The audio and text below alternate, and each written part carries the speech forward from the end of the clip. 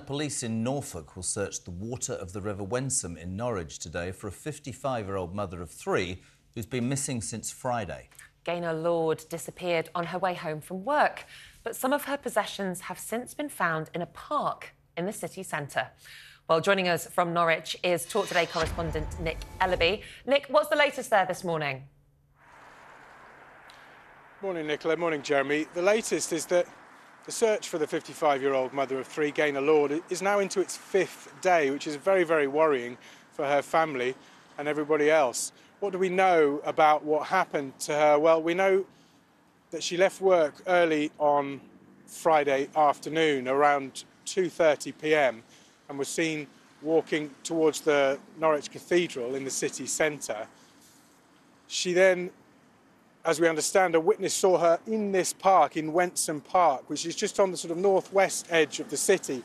Currently, police are guarding every entrance. There's a police car just down the road here. I spoke to an officer there who told me that the steel will be in place until they're 100% sure that they've searched every part of this park. And down the road, another couple of entrances, there's a police van, and there's a children's play park there with a third entrance to the park with another police car stationed there.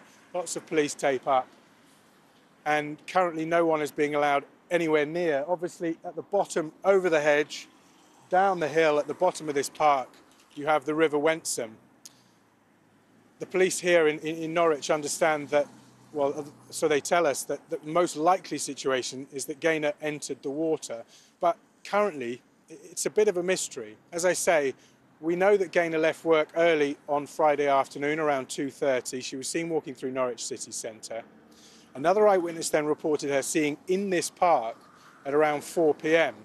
Later on Friday, her clothes were found, but at different parts of the park. So a white work shirt, a yellow tank top, and then her olive coat was found in the water, which led the police to believe that she possibly entered the water. But the police here are not ruling out any possibility, including third-party involvement. They say that her disappearance is totally out of character.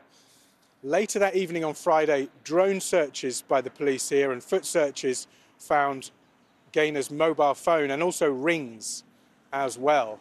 So they've been searching this area over the weekend with dive teams. They've also done foot searches and drone searches, as I say. But today we expect specialist dive teams, as soon as there's enough light here in Norwich, to go into the river and have a proper look for her there.